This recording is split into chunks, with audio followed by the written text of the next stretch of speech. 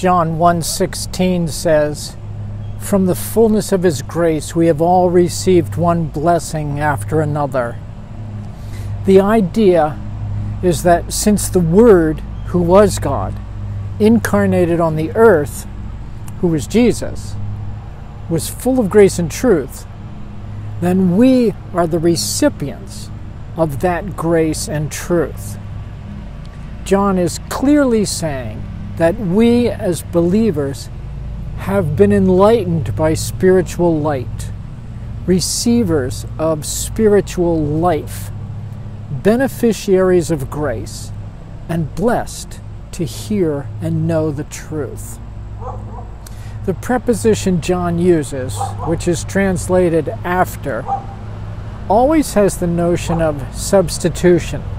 Some kind of exchange has taken place. What it means is that John is so enraptured by the blessings he is aware that God has given.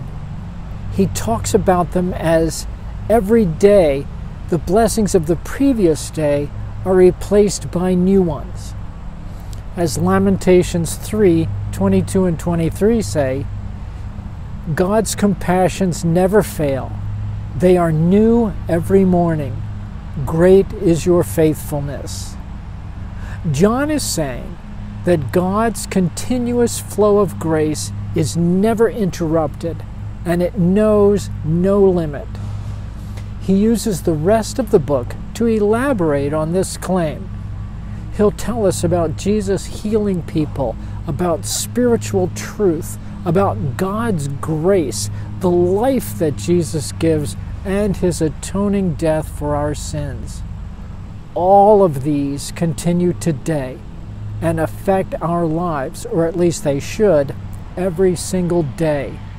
We have direct access through Jesus to all of this fullness of the spiritual realm.